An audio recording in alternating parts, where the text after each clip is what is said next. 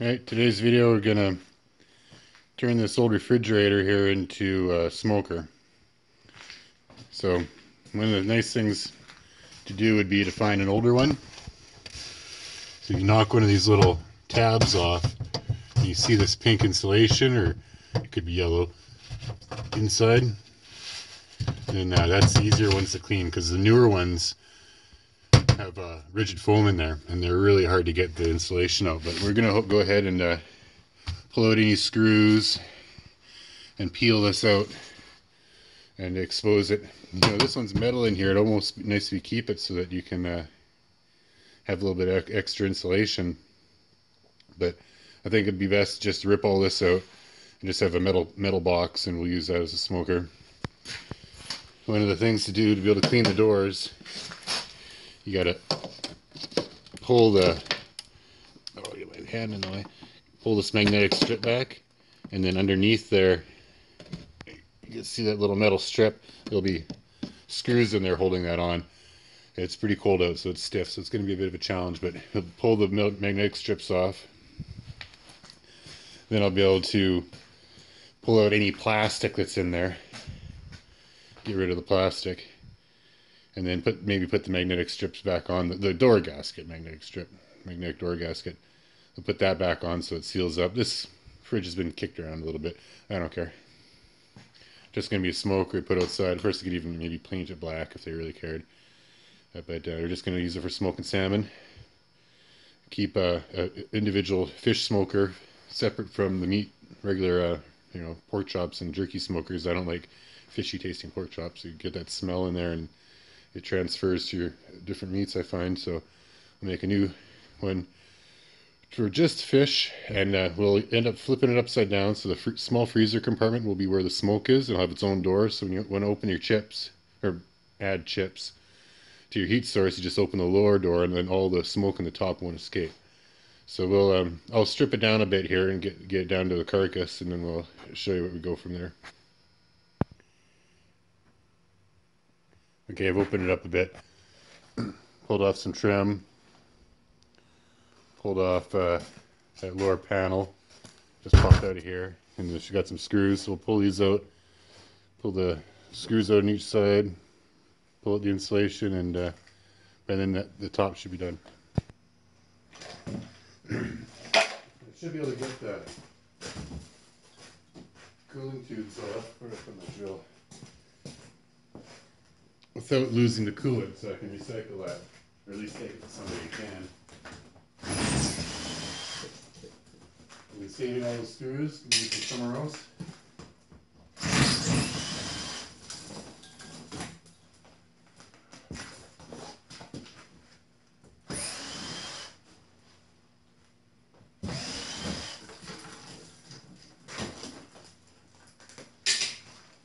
I like to save these little clasps, or these little hanger things. These are great for hanging wires, if you're going to run wires along a wall or something. So I end up taking all those off too.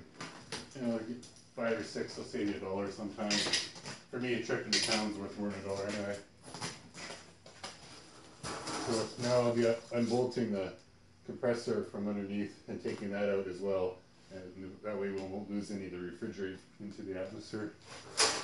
So I'll go at that.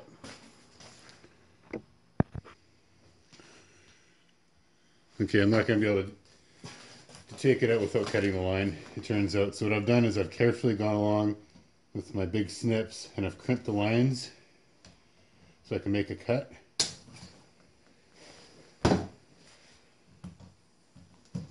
then fold it over.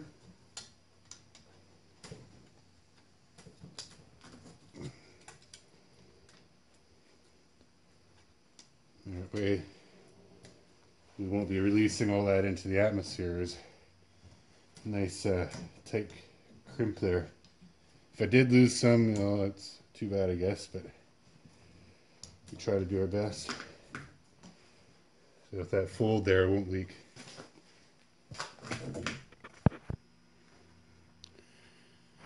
Alright, progress so far. I've got it out just about everything that I can find that goes through it. managed to get the cooling system removed without releasing the coolant in the atmosphere. The tray that was underneath, the drip tray and all that was held on by 4 screws. Cut the wires, won't use the pump. It's old, inefficient, I'm sure. And then there's 4 holding on the main radiator in the back. Put some extra metal here. Scrap. So now I've got this crossbar loosened off, just took out a couple screws, and I should be able to just pull this inner liner out. So I'll go ahead and give that a tug.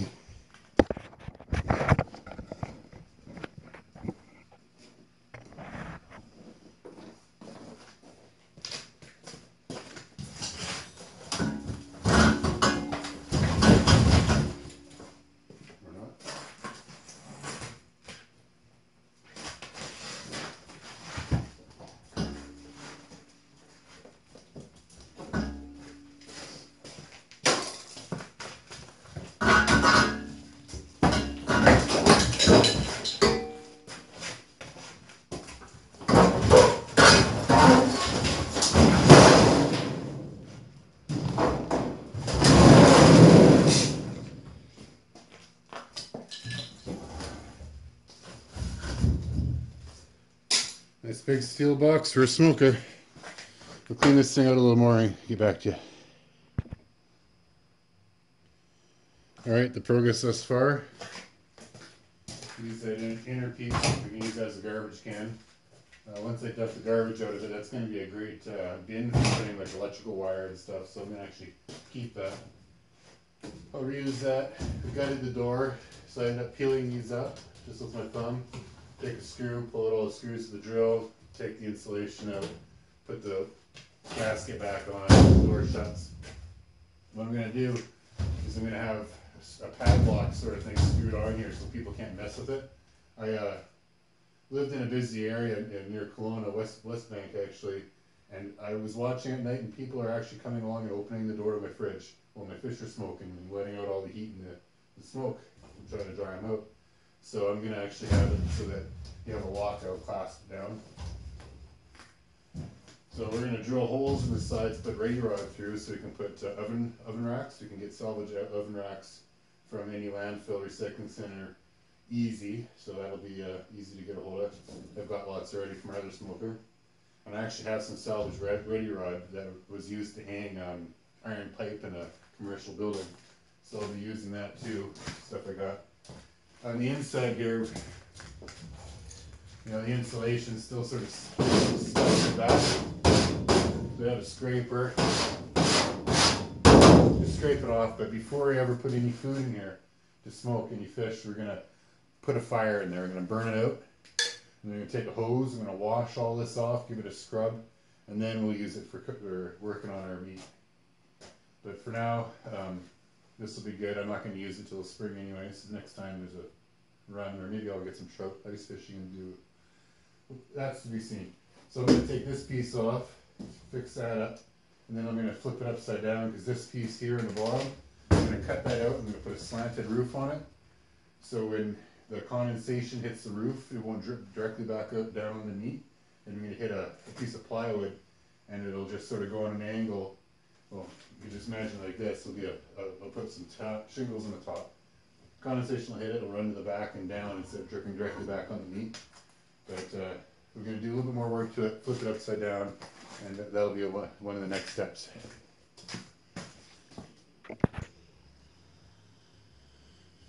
Alright, got the other door off. This one is tricky. They put a screw in every hole. They didn't do that on top. I'll take these out. These are aluminum. I'll sell them scrap aluminum later. Throw them over my metal towel. The rest of this is garbage for me. Some wire. Thermostat for the, I don't know what that is. It's a heating coil. Oh yeah, it's to heat up the butter. So do that.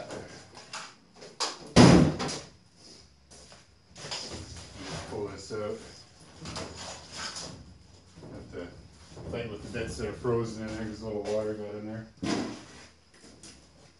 Really want to use the mask for this, but it's not much of it and I'll do it quick. So I'll clean this up, put that gasket back on there, and then next step. Alright, we got the inside gutted out, doors gutted out, and everything back together. Beers are freezing before I can finish them out here, so I'm probably going to go inside and warm up. But I measured 11 inches down on the one side, 6 inches down the other side. I'm going to cut that as an angled roof. Got all my lines marked out. And then the main thing is I'm trying to get rid of this floor.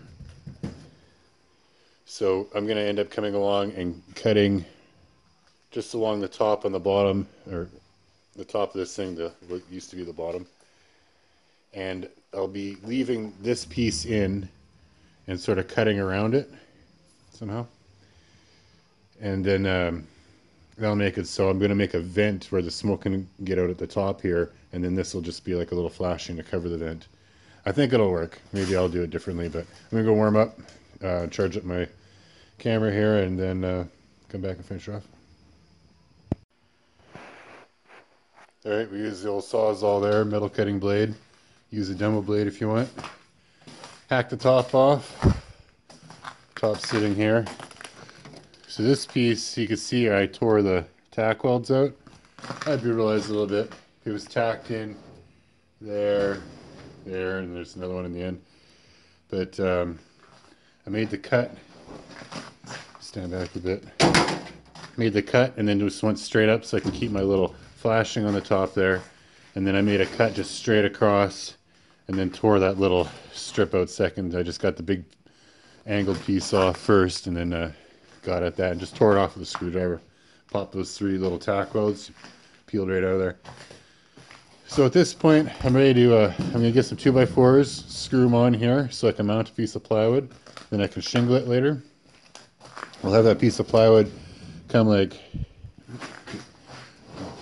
take a picture of this side where it's not blinded in light.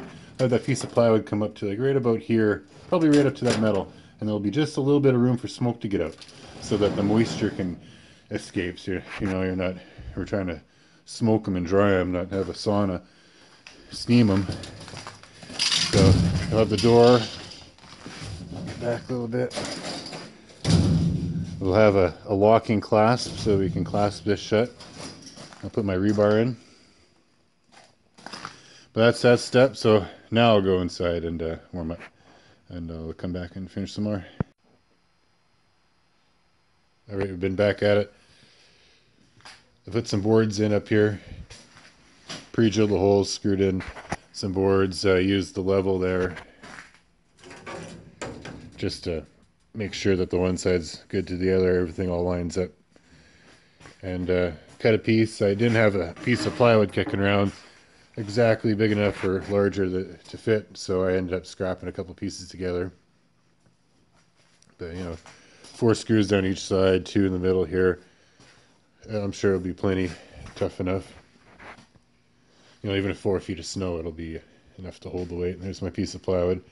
So I'll get you set up here in the tripod and slip that piece of plywood in quick.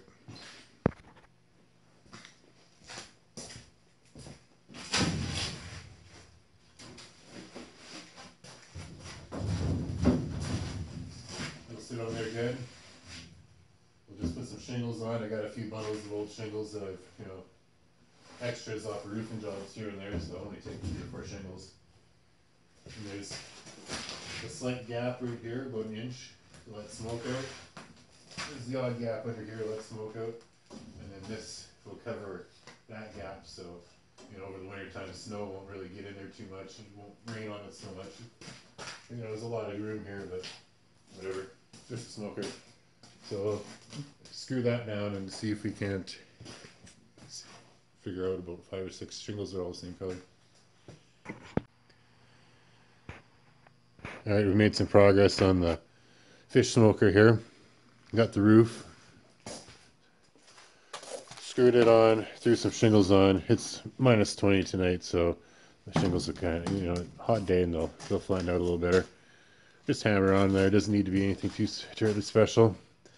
I only had enough doweling to, not doweling, enough ready rod to put 3 rows in. So you put some nuts on the outside. I pre-drilled the holes. I have enough spots to put 3 more rows, and I've already center punched them. So when I get my hands on more of that ready rod, I'll put some more in. On the inside, we got the roof, got enough spot for 3 good oven racks. Some holes in the back so we can plumb our propane in. Put my latches on. But I think we're going to call it quits on that tonight. That's all the materials I have. I'm going to put it on a pallet too, and you see I got some 2x4s into there just so we can open the bottom door.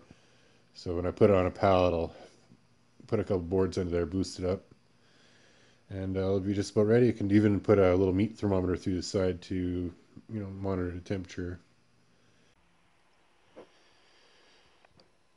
All right, at this point, I put the fridge onto a pallet. The main reason for the pallet is I have forks in my tractor, so I can pick it up easy, and also it gives you a really good counterweight. So when that door is wide open and a fridge is empty, or smoker, it'll make it so it doesn't tip over. So we rigged up a latch here. Normal padlock latches that I'd use, they're kind of expensive, and I don't happen to have any around, but I had this, so we're using this for now, at least. Just rubber tie down. I put a knot in the middle just to shorten it up, and then this is a hook off of an old one of these bungees. Just rigged up. Works good. So the inside, I need to vacuum it out yet. I took a brush and brushed all along the insides, brushed the back off, try to get all the insulation, the pink insulation out. Oh, there's so much glare here. There's a little bit of insulation left in spots, but I'll give it all a good sweep. You can see I used some self-tapping wide head roofing screws there, 6 of them, 3 in the back, 3 in the front. I boosted it up with 2x6 that I actually found that I was walking along a creek and I found that washed down from somewhere, and I dragged it home as it was a full-length board, pressure treated even. So that got used here, otherwise I would have used a 2x4. So that's all screwed down good. So my barbecue collection's all buried in snow right now. What I normally do is I'd steal the side burner off of an old barbecue and plumb that through the back to be the burner. This is a bit overkill. This is like some sort of moonshiner's burner or something. And the length of the hose for the regulator is laughable. There's no way you're going to be able to use that and not have trouble. So once I burn this thing out with my Tiger torch, I'll swap the hose onto this burner and get a cast iron pan out and give it a good smoking. It'll smoke the snot out of it there just to get a good layer of that scent inside. Maybe I'll help plaster down some of whatever dirt. But we're going to burn it out next just so that I can, if there's any mold, this is an old fridge, and if there's any kind of mold, mildew issues, any bugs living in there, I'm going to get them. Normally I would light a fire in there before I put the roof on the top, but everything around here is under snow. I don't even feel like getting firewood out of my good firewood pile to light a fire, so we'll just use a propane and burn it out with that torch. So I'll do that. We'll cook it out and get ready to do a test smoke.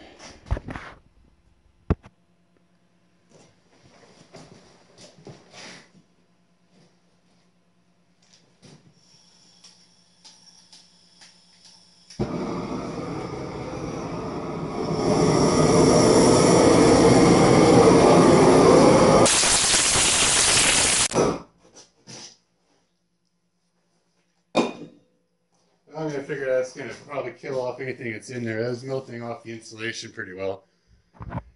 So I think it's good. My door gasket's a little mildewy, I'd say, so I gave it a little extra heat. Since fish is never actually going to contact any of the metal, it won't even contact these ready rod shelves. I've got this here, the thermometer. We can pop in the side. I guess I'm gonna have to make the hole a little bigger. The thermometer, so it might not be the most accurate to like the actual temperature, but it'll give you a reference point. So if you find a spot that you like heat-wise, then you just you know, shoot for that, whether it's actual heating or not. That rack's a little bit warped, but you stick your fish or your whatever you're gonna smoke on top of the grills. Strips of jerky, strips of salmon. Now, this one might not actually fit too wide. Let's see, there's also smaller ones. I got all the largest oven racks I could find. Another thing I have here is these sticks, so if you're doing sausages, just get some of these strips going. I don't have very good light in there. Get some of these strips going and you hang your sausages off of that. Or hams or whatever. So we'll get a burner going here and do a test smoke. Alright, you can see the smoker's rocking. Smokes are smoking. Got my tank hooked up here. Pump through the hole, plug the holes with some of that aluminum metal tape for ducting. I had some kicking around. Thermometer in there. When I started, it was off over here, so it's heating up a bit. I got the flame as low as I possibly can get it, just to save on fuel, because I'm not really interested in making heat. I'm just trying to make smoke, get a nice layer of smoke on this thing. So we'll come down here and open up the bottom. Look at the chips burning. See the smoke's just pouring out of there. Gonna get some of these chips out of the middle. Yeah, they're blackening off good. It's starting to char.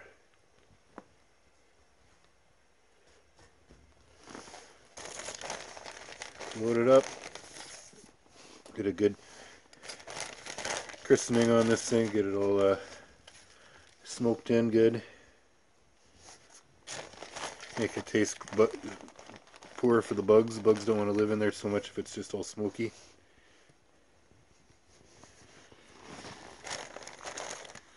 Oh, we'll let it go. That should be about it for this video. Take a look in the top.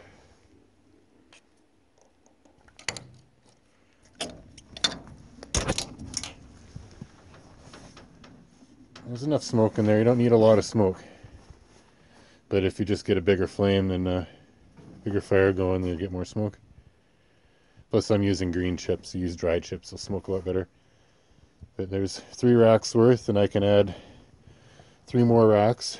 You get a lot of salmon in there. You probably get 2 fish per shelf here, so you get 6 shelves in there. You know, you get close to 100 pounds of fish, and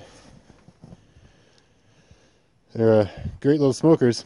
Anyways, that wraps this one up. We'll go find something else to show you guys how to make, and have a good day. If you enjoyed this at all, found it useful, like, share, subscribe, and I'll catch you on the next one.